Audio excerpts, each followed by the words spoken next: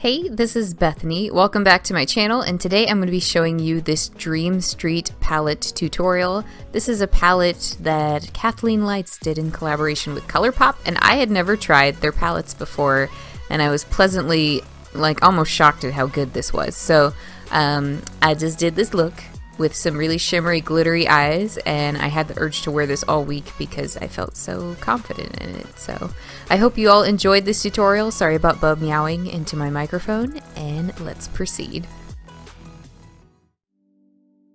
So first I am pulling back my hair with this headband that was sent to me by MyKitch. I honestly think this looks like unicorn blood from Harry Potter. I don't know, tell me what you think. Then I'm going to be using the Smashbox Photofinish priming water. I've been using this for the better portion of like half a year. Then I'm going to prime using the Smashbox Photofinish Primerizer.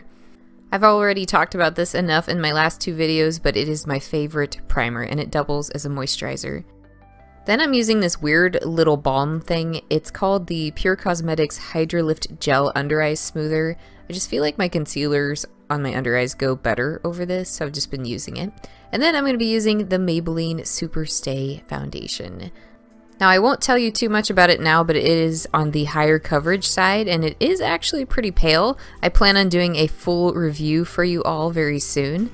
I tried to apply it first with a sponge, but I didn't like it because this is a thick formula. So then I cut over to my Sigma blending brush, or maybe that was actually my e.l.f. one. So there's my $6 dupe for the Sigma one, is the blurring foundation brush.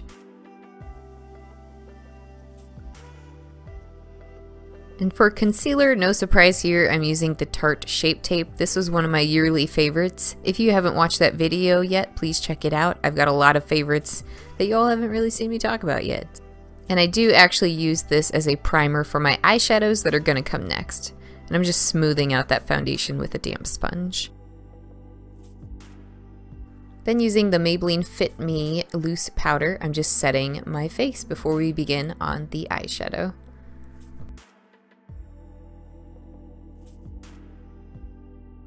So now we're hopping over to the Dream Street palette, and I'm starting with the shade Magical, which is described as a matte yellow peach. I think that's pretty fitting, and I do think this is a great warm transition shade that's kind of bright.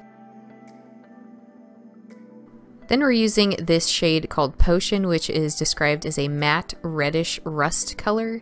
I can kind of see the rustiness, but it's like a faded, light rust. I don't know. But I'm bringing those colors down on the lower lash line as well too, focusing them on the outer side. And both of these so far have blended beautifully. Then we're dipping into this really potent shade called Water Bearer. It is a cool matte teal shade, and I'm using a small brush just to focus it on the inner outer edge of the eye.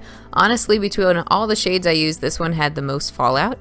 Then we're going to be taking Mermaid Boy, which is a stunning metallic teal shade. It has a lot of depth to it, and it's a little bit shifty. I just freaking love this shade because it's teal, but it can kind of lean a bit emerald depending on how you're looking at it.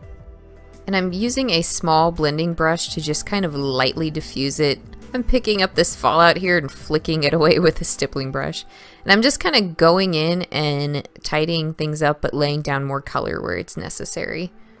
I also got carried away with that green and I had to clean it up a bit.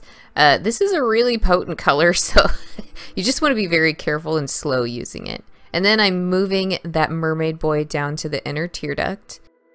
And then after adding more impact with warmth, I'm going to hop over to this color called Kaleidoscope, and we're going to marriage that green to that warm tone on the lower lashes. This shade is described as an intense metallic silvery nude, but I find it to shift a bit green, which is really fitting with the color scheme. So there's where we're at right now without lashes, without glitter, and I like it on its own, but we're going to add more. I'm using the NYX Epic Ink Liner, and I'm going to add a wing to this. And it's going to be, a little bit bigger than my soft little baby wings.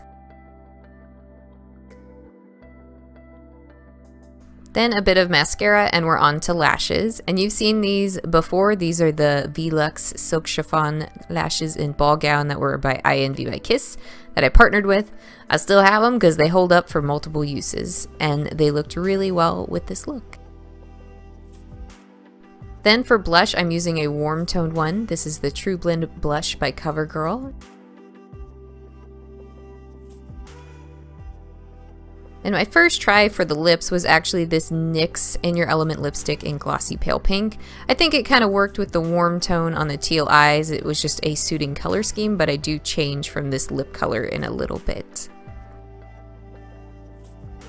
Now for glitter, I'm going to be first using the NYX glitter primer on my eyes and applying it with a brush just so it goes where I want it. Then I'm using the FromNicLove Everyday Glitter. This is an iridescent one with a pink, gold, yellow shift to it. It's so freaking pretty on this teal, and I don't know why I've never done this before on this particular eye color, but I freaking love it. I did add some chunky glitters, but I removed them and opted for one single star above each eye. I just thought that was way prettier. And now we're almost done, but we're going to be changing out lips and liners. So I'm using this NYX Slide-On Liner in Glitzy Gold just to line my waterline on the lower lash because it didn't look right with it being blank. I just didn't like it. And then for lips, I'm going to be using the Kat Von D Everlasting Liquid Lipstick in Bow and Arrow. This is one of my favorite nudes that I've found this year, but it is a very like warm brown nude. And I just kind of lean towards these. And look how perfectly it goes with that eye. Even with that dumb face I'm making, it looked good. Alright, that is my finished look using the Dream Street palette in collaboration with Kathleen Light X Colourpop, meaning she collaborated with them to make this thing. And guys, this palette was cheap. It was like $14 or $16. I really love this palette. It's really impressed me, and this is my first foray into Colourpop, so I'm going to be buying more of these. So I hope you all enjoyed this look, this video. If you want to see more videos from me in the future, please follow me or subscribe to me on this channel and check out my other social media platforms as well. I chat on Twitter. I ramble on Snapchat, and I post pictures and things on Instagram. So I hope you all enjoyed this again, and I thank you all so much for sticking around. I will see you next time. Bye-bye.